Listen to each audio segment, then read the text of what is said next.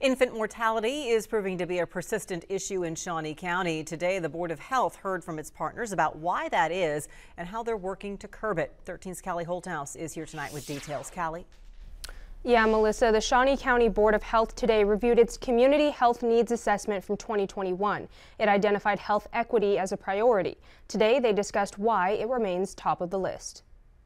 Kansas Department of Health and Environment's 2021 Community Needs Assessment found two groups in Shawnee County where moms and babies are most at risk. And that is our Black African American population and our Hispanic population in our community.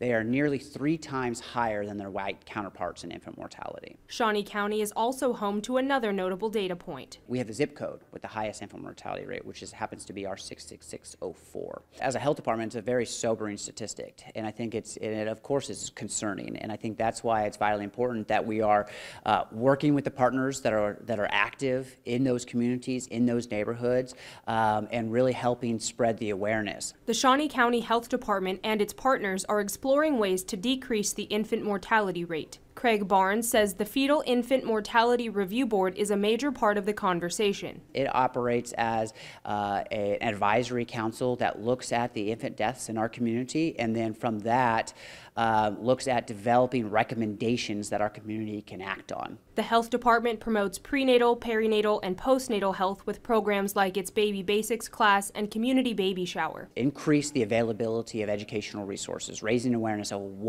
how to have a safe pregnancy, how to have, when you're thinking about becoming pregnant, things that you can do to increase the potential for a safe pregnancy. Our team is actively boots on the ground in these areas, trying to assist where they can, and trying to understand too what are some of the barriers, what are the gaps, what are the needs in our community that will help us address these issues.